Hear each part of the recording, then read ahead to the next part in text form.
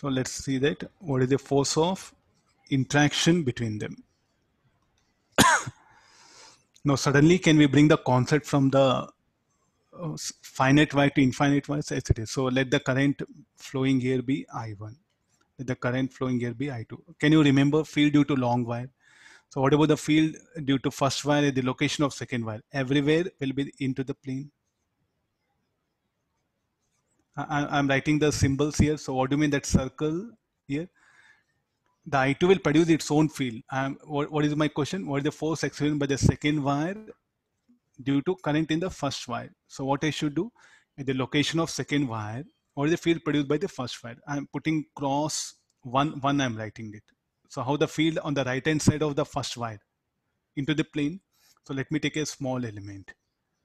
Length of this element be dl. Then the force of interaction df is equal to b1 I2 into dl. What direction it will be? It will be towards left.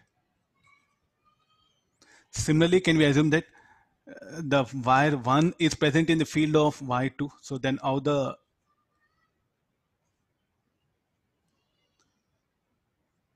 will be like this. So here, let me take a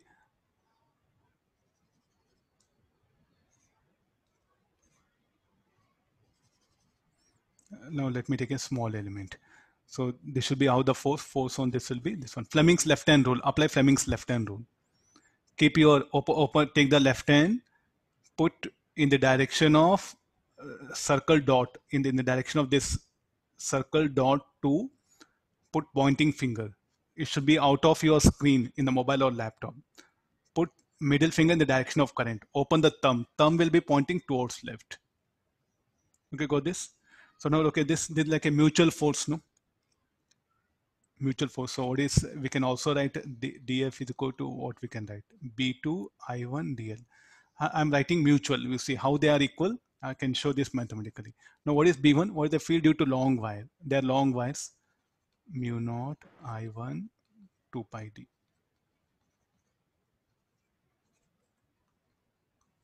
So this should be equal to mu naught I2 2 pi d I1 dl. So what is df by dl? Mu naught I1 I2 2 pi d. df by dl mu naught I1 I2 2 pi d. Shall I say mutual and that to attractive force? If the current is in same direction, it will be attractive in nature. They'll attract each other. So rather than force, I'll go for force per unit length. Why force per unit length? Because a long wire, no, dl, if you integrate or become infinite.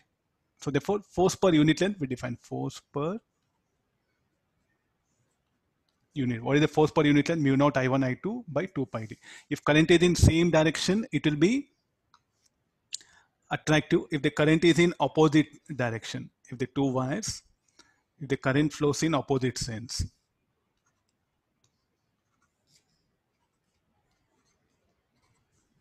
So here let it be I1, let this be I2. Then it will be repulsive. And the force per unit length you can calculate it. That's the same formula. The separation between them, let it be equal to d. And I think this is what we use to define 1 ampere in the units and dimension chapter. So the expression for this one, 1 ampere watt pen, we take help of this experiment itself. So from this experiment only, we define what do you mean by 1 ampere. There's the force of interaction between the two wires here.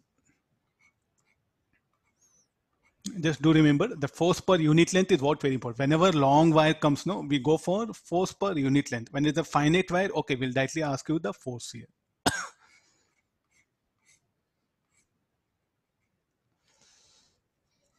Okay, after this, next we'll take the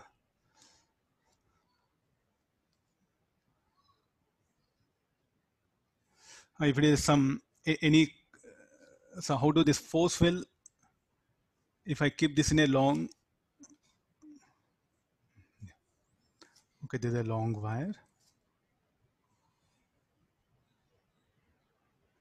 I'll take a finite